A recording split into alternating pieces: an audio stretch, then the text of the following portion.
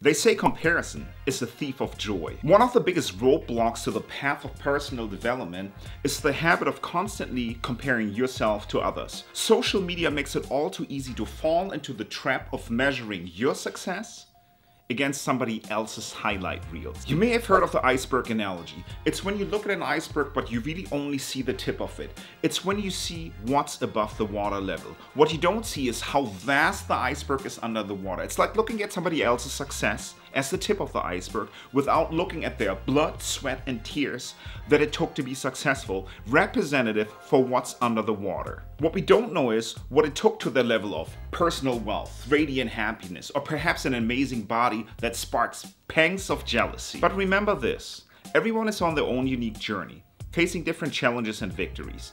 We don't all come from the same start line. Some of us had a nurturing home with parents who provided for everything, including the garage that it took to build that $1 billion startup, while others were born with amazing athletic ability or simply a striking runaway beauty. But instead of comparing, focus on your own progress, celebrate your wins, and learn from your setbacks, because those are your controllables.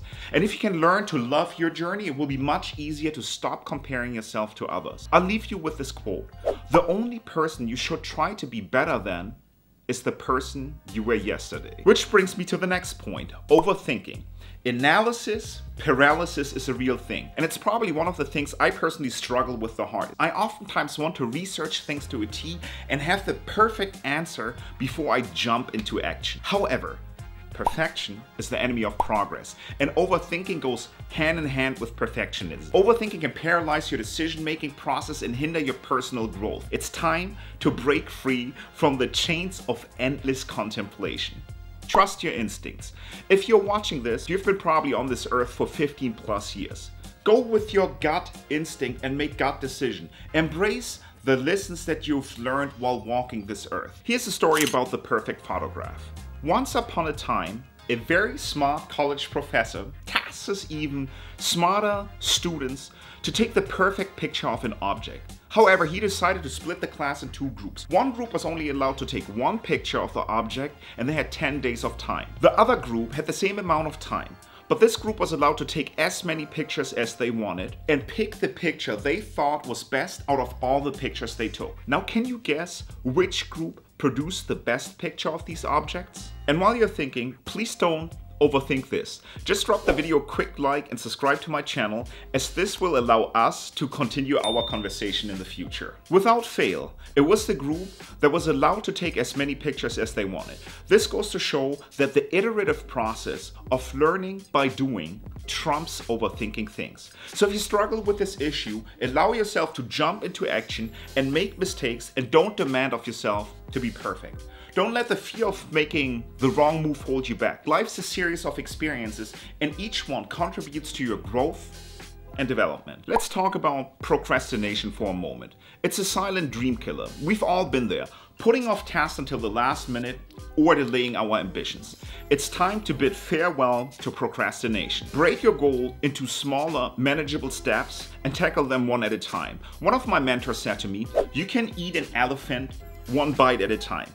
In a sense, that's disgusting, since I love elephants, but it drives home a point that breaking things down into smaller steps can help with the overwhelm that can come along when facing scary or unenjoyable tasks. My personal pet peeve is cleaning. I'm a fairly organized person, but I hate cleaning. So what I do is I break it into smaller steps. Sometimes I'll just say, I'll clean my desk. Once I've cleaned my desk, I'll decide if I want to continue cleaning. If I feel pumped, then I move on to cleaning the kitchen. If my kitchen is too overwhelming, I might just clean my kitchen sink. You get the drift. It's the same with working out. Do I love working out or going to the gym? Not really, but I do love the results. I love how I feel afterward, physically and mentally. But since I want to procrastinate often, I have to trick my mind into taking smaller steps. I tell myself, if I get to the gym 10-15 minutes and do one set of push-ups, one set of pull-ups, one set of squats, one set of bicep, one set of tricep, I may be done. Oftentimes I get into the activity, and that's when the energy starts flowing. And then all of a sudden are motivated to grind through a seemingly mundane task or repetitive task like working out or cleaning. So if you find yourself procrastinating often, take the smallest thing that you can tackle and start on that. Have you ever been afraid to fail? Failure is not the opposite of success. It's part of it. It's time to reframe your perspective on failure. Embrace it as a stepping stone toward growth. In the startup world, they say, fail fast and fail forward, which means it's doubtful that anybody ever was successful by waiting for the perfect condition before starting. Really, it's a cute way of saying, learn by doing. Understand there will be failures and keep moving forward instead of wasting time. Failure teaches us valuable lessons, builds resilience, and fuels personal development. Reid Hoffman, renowned internet entrepreneur, said, if you aren't embarrassed by the first version of your product, you shipped it too late.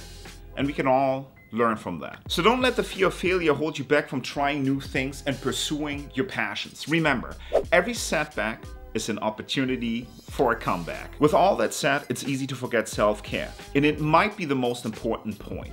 In the hustle and bustle of daily life, it's easy to neglect self-care. As somebody who works full-time, creates content on the side, and deals with real estate investments, I understand that taking care of your mental and physical well-being is crucial.